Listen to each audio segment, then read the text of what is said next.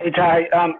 Obviously, you've been playing with Mike a lot the last few years in practice and games, but do you sometimes even marvel at some of the throws he makes and the plays he's able to make out there, especially today against a team that has this kind of talent? I mean, he just made some unbelievable throws to you guys, a number to you, and also your teammates. But you kind of sit back and just say, wow, when you see some of the things he does.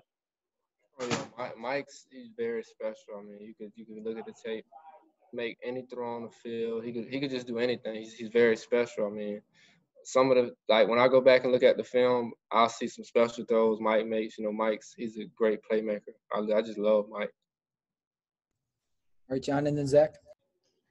Coach Allen was just talking about that. Obviously, you guys believed you could win this game and you expected to win it. When you look back at the first half, I mean, just how disappointing is it? Just how that unfolded kind of put you guys behind where you had to chase. Yeah, it's very disappointing the first half. I mean, we came out just sloppy. That's the blame on everybody. I mean, we gotta find a way to put four quarters together, and just that's when this football team will be really special. When we find a way to put four quarters together. All right, Zach, and then Paul. I guess just asking you about your day and the matchups. Just what do you feel like really worked for you? You were going against, I think, a player that a lot of people feel is one of the best cover corners, not just in the Big Ten, but in the country. Just where do you feel like you kind of got the better of the matchups against Ohio State today?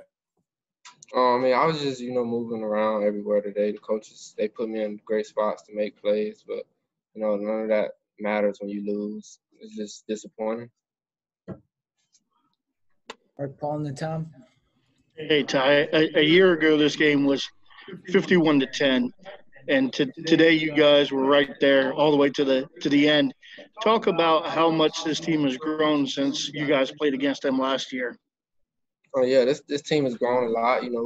This team has a lot of fight in it. I'm proud of how we came out the second half.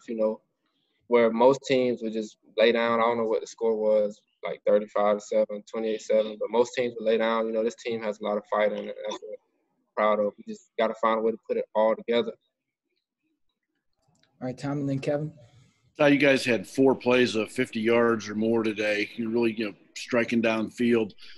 What did you see with that secondary during film all week? And did you see things that might have happened today?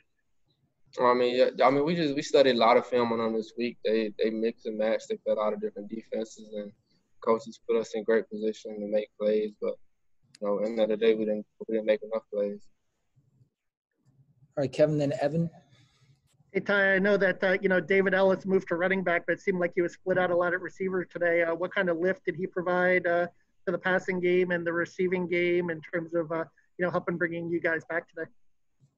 Yeah, David, we're so happy to have him back. He came off a little injury or something, but, we're happy to have him back. He's just a mixed match for, like, defense, at running back, linebackers have to cover him, and he's awesome. We're happy to have him back. All right, Evan, last one for Ty. Yeah, you talked about not laying down in that second half. You guys were down 35-7 pretty early on, but you had 186 yards and 3 touchdowns in that second half. What do you see from Penix that allowed him to take charge of the offense, and how did your connection work so well today? I mean, Mike, we got in the locker room. We came together as a team. We had a talk that we weren't going to lay down, and we came out fighting the second half. We just got to do better. We got to play better. We got to come back better. We got a lot more games ahead of us, and we're going to, take it each week at a time.